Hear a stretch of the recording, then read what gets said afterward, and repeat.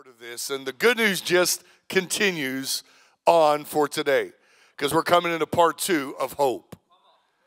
Hope is, I believe, one of the most underrated gifts that God gives us. Too many people discount the power of hope, the inspiration that hope brings. And it's often easy for us when tough times come to fix our eyes on the circumstances, to get glued to what's happening around us instead of on the answer for us in it. And right now we have an opportunity to learn something today. God has given me a very specific revelation. I've never preached it before, that I believe is going to help you understand in a deep way but very simple manner how hope actually works and what you can do with the hope that God has given to you and see it reciprocate over and over again in and through your life. Y'all ready for that? So the antithesis or the arch enemy of hope is despair. And despair has like a lot of ugly cousins. Misery, agony, gloom, disheartened, heaviness, right? All these ugly cousins, these are the synonyms of the word despair. And despair, the enemy uses in a great way to be able to get us off of our game and get us off of our focus of what God is willing to do even in the middle of our mess.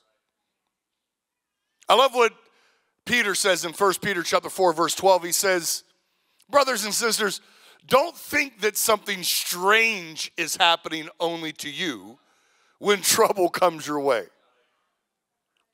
It's happening to others as well. But the enemy's really good at helping us really get self-centered in those moments and feel like, oh, why me? Oh, woe is me. The truth is, all of us are going through something. We live in a broken world and a broken system, and we're all going to experience heartache. We're all going to experience trials and tribulations. Sometimes those tough times are from our own doing. Sometimes they are truly, we are innocent and they are just from someone else's doing that happens to affect us. And then there are other times it's just pure evil that is attacking us, trying to steal what God has done in your life. And that's the trick that the devil does really good. You know, Jesus said it in John 10:10, the thief, Satan, he only comes, the only reason why he comes is to do these 3 things: steal, kill, and destroy. And sometimes we go through that battle, that spiritual warfare, that tough time, and on the other end of it, we're just like, oh, we're just at least thankful that we're still here. And yeah, that is good to be thankful that you're at least still here. But maybe something was stolen that you don't realize was stolen. Maybe something was killed or destroyed. Maybe a little hope, maybe a little joy, maybe a little love was taken from you that the devil has no right to take. Because the good news is, at the finish of John 10:10, Jesus says, but I have come to give you life and life abundantly. Life overflowing. So what I want to teach you today is what the Holy Spirit taught me, and it's really based out of a law that comes out of a biblical principle. It's called the law of redemption. And the law of redemption works like this. If I invest something into you, and you choose to take that investment and reinvest it back into me, then the law of redemption is going to kick in, and you are about to become more blessed from the return of the reinvestment than you were blessed on the original investment. In the business world, it works like this. In the finance world, if you have an investment into a company, you hold shares or something in the company, and you've earned dividends on them, and now you have a chance to cash some of those dividends out. And instead you choose, I believe in this company. This company is a good source. It has good revenue. And instead of me receiving the dividends, I want to use those dividends and I want to reinvest into more shares because I believe in this company. But with God, it's even better. And that's what I want to show you today. That it's even better. So the message title today is Hope Redeemed.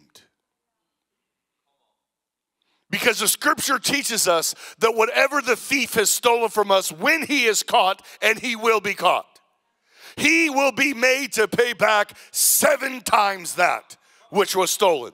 So you should prepare yourself today to get ready to receive 7 times the joy that was stolen, 7 times the hope that was stolen, 7 times the love and compassion that was stolen, 7 times the time, the energy that was stolen from you.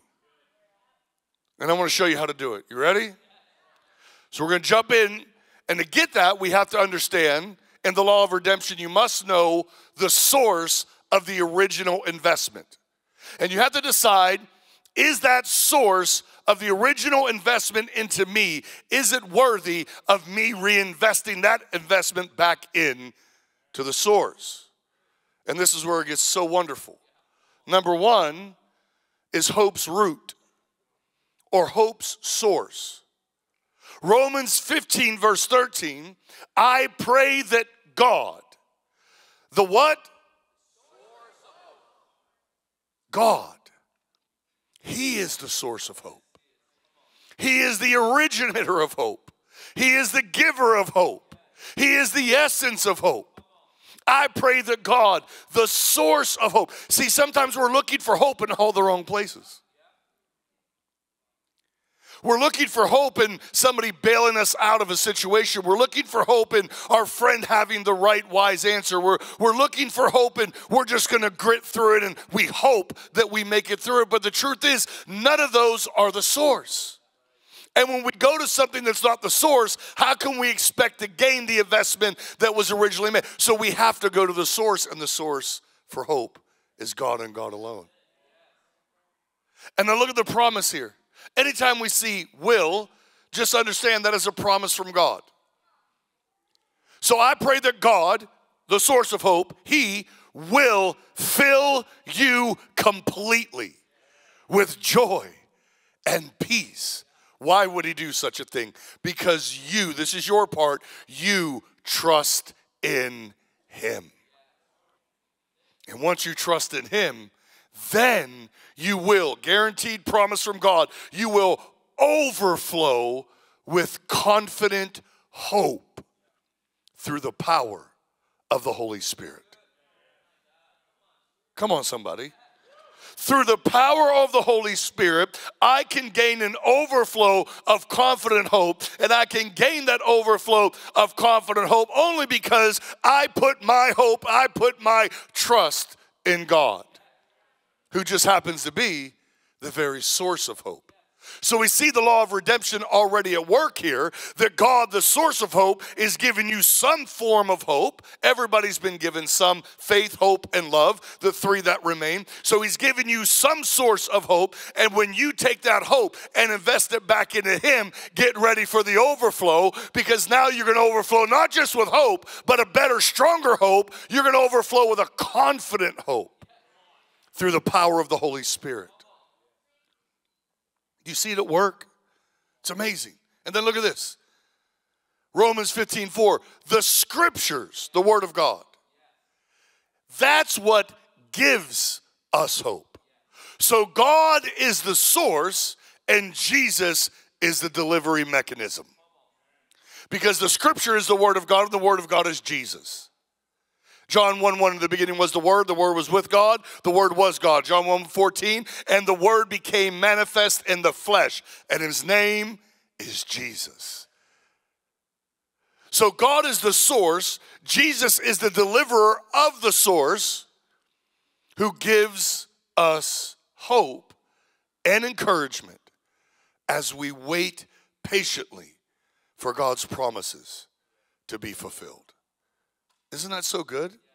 Here's the guaranteed fact. God's promises will be fulfilled when we wait patiently, so that we are encouraged in the word of God that it is yes and amen. That heaven and earth will pass away, but my word, it will remain. The world has tried to abolish the Bible off the planet for centuries and millennia, and they've never succeeded. It will never, ever be eradicated because it is faithful, it is true, and it is God in writing to us. So when you are in need of hope, you take the little bit of hope that you received and you reinvest that hope back into the source, and you get more hope through the source's son, Jesus, through the Word of God. I'm going to make it very practical for you. We're going somewhere with this in January. When I was taking my time to pray into 2022 in November, I got a very specific word that I'm not going to let the cat out of the bag yet, but I'm just going to tease you a little bit with. But I got a very specific word of what God is going to be doing in our house and our family in 2022, and it's unbelievable and has a whole lot to do with this. The scripture gives us hope. So instead of running to the media, running to the news, running to our friend, running to, TikTok to get some hope, we run to the Word of God. And I'll tell you in a very practical way, when I was walking through the biggest crisis I've ever faced in my life 3 years ago, I felt like almost all hope was lost. And I got into this place where on the outside, I had a good poker face. But on the inside, I was not okay. And I was wondering and doubting my call. And I believe in some very firm principles in the Word of God. I live my life by them. And one of them is this: that when you receive a word of God, you stay faithful to that word until He speaks again to send you in a different direction. And the last time I had checked, God sent me here to a city I'd never been in, a state I'd never been in, to do something that I've never done. So I should remain faithful to that, but here was the problem. I didn't feel like it. I started to count the cost and realized this is costing a lot. I've lost so much. I'm hurting so bad. And so I went to the source. But I didn't go to God as just the reverent, amazing, unbelievable creator of the heavens and the earth. I went to my Father, who I have a relationship with. It's the first pillar of our vision statement here: know God. Know God, not just know of Him. See, if I just knew of Him, this wouldn't have worked. I just would have had to suck it up, buttercup, and stay faithful, shut my mouth, do my job. But I probably wouldn't be here today if I took that route. So instead, I went to my Father and I just said, I know I should remain faithful to this word, but Daddy, I just need to hear you say it again. I just need to know that your hand is still on me, that you still want me doing this. I was just hoping somewhere in there He'd be like, no, you're good, bro.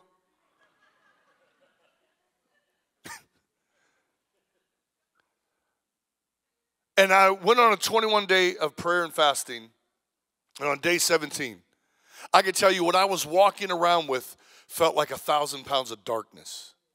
I felt like I was fighting darkness every second of the day. But all I needed was one word. And on that 17th day of that 21 days of prayer and fasting, I was in prayer, wasn't expecting it, wasn't even looking forward to that moment. And He spoke. And He spoke to me the end of Psalm 23. And He made it very personal. He said, as for you, my son, surely goodness and mercy will follow you all the days of your life. And you will dwell in my house forever. I have called you to this. I still remain with that call. Now get up and keep moving forward. And it was like instant. Do you see that? Come on, somebody. That is our snow machines for Christmas Eve. That's bubbles. That's fake snow. So random. I feel like an angel.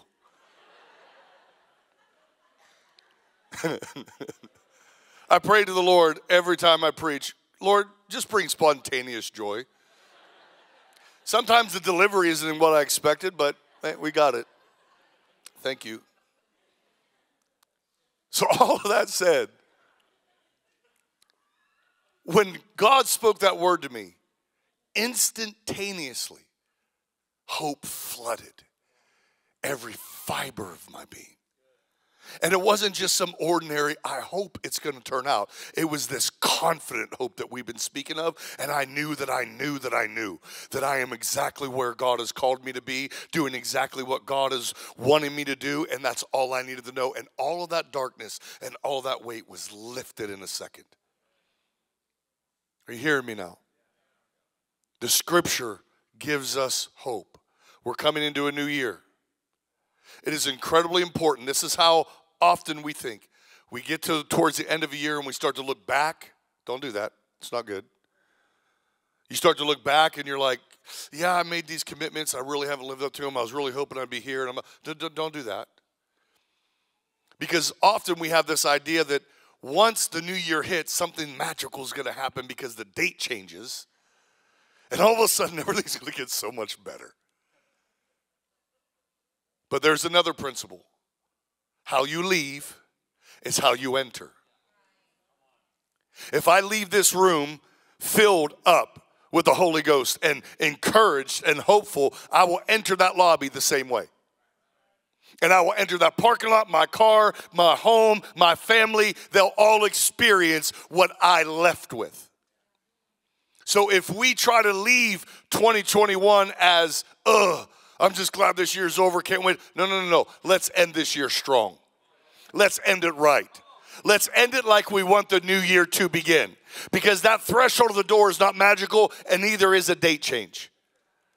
It's really a principle that we have to take in of what perception are we going to carry with us from the end of this year into the new year. And that is this, yeah, woulda, coulda, shoulda, but didn't, so what? Here's what I am set out to do. This is what I'm believing for. This is what I'm declaring over my life and over my family. This is what I am standing in faith for because my hope is filled with confidence from the Holy Spirit. Are y'all with me?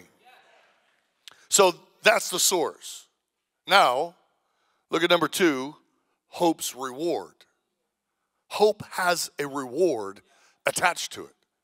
Psalm 147 verse 11, the Lord rewards those who fear him. Now that word fear is not like an abusive father fear. That word fear, the best English word we really have for it is reverence. And the word reverence means to have deep respect, to be in awe, or to be in wonder of. So put it like that. The Lord rewards those who are in awe of him, who respect him, who reverence him. Those who put their hope in his mercy. Now we start seeing something happening of the law of redemption.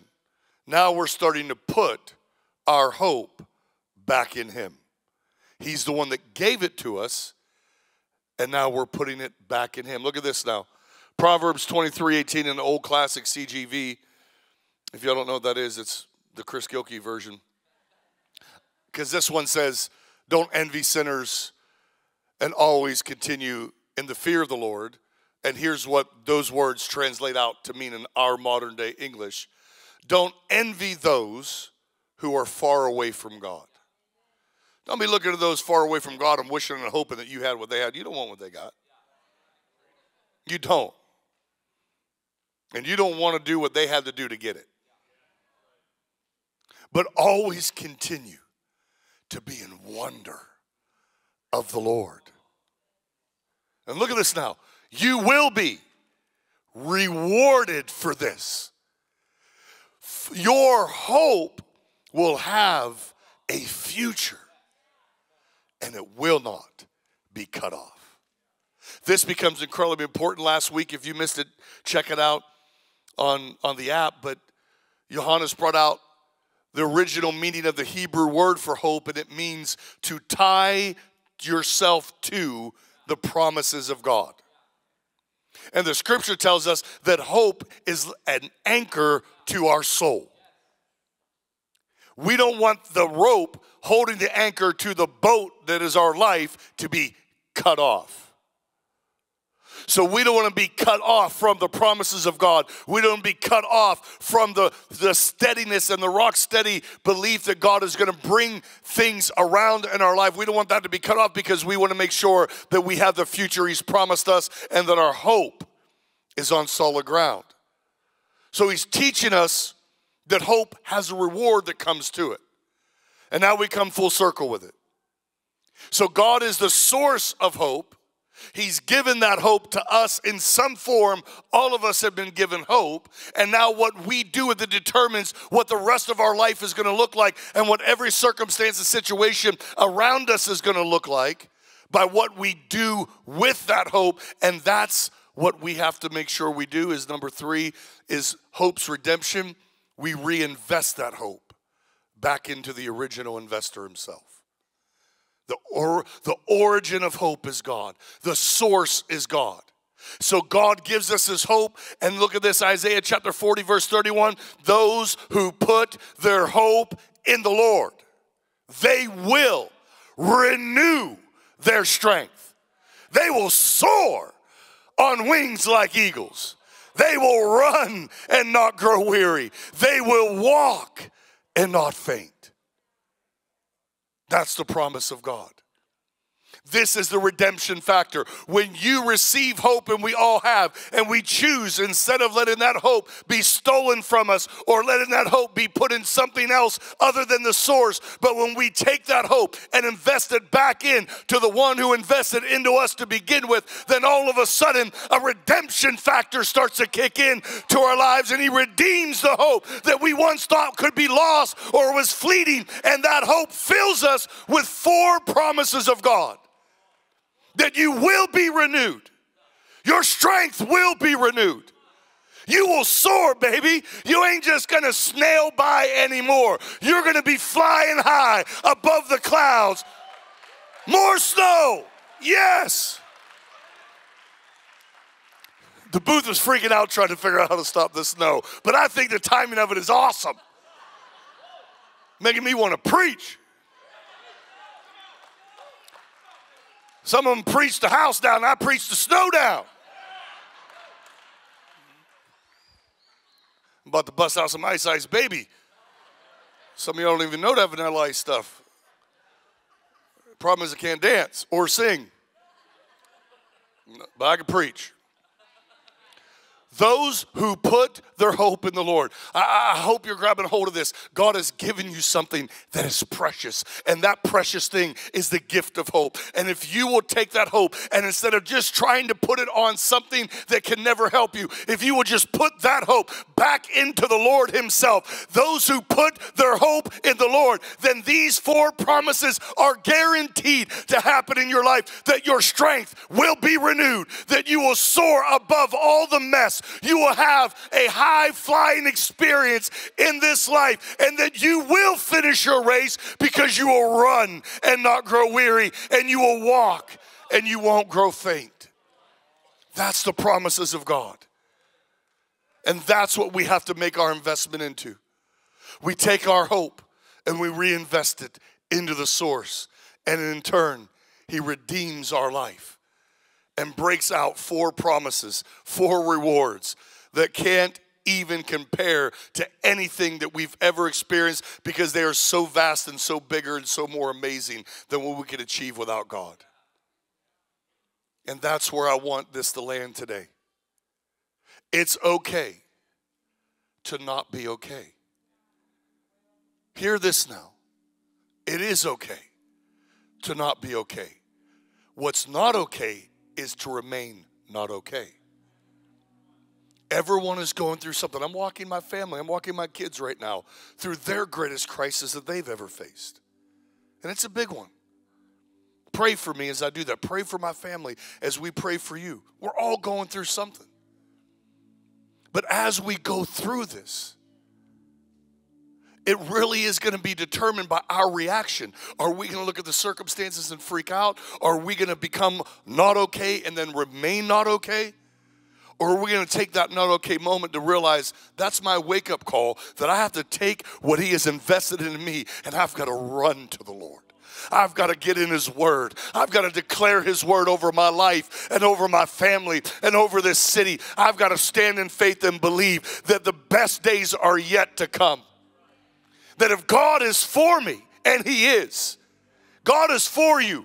He is not against you. And if God is for you, then who can stand against you? No one can. That means no demon can stand against you. No devil can stand against you. No neighbor, no coworker, no ex, no schoolmate. Nobody can stand against you when you are in God, because God is for you. He is renewing you. He is soaring you to the highest heights. He is running with you, walking every step with you. That's the promises of God. And that, my friends, is the law of redemption. That which the enemy has stolen from you, God will catch him and make him pay back 7 times over. So let's go to the source. Hey, Daddy, he stole from me. I need your help. I need your word. Get in that word. Declare that word over your life. Amen. Can we give Jesus one big thank you for his word today?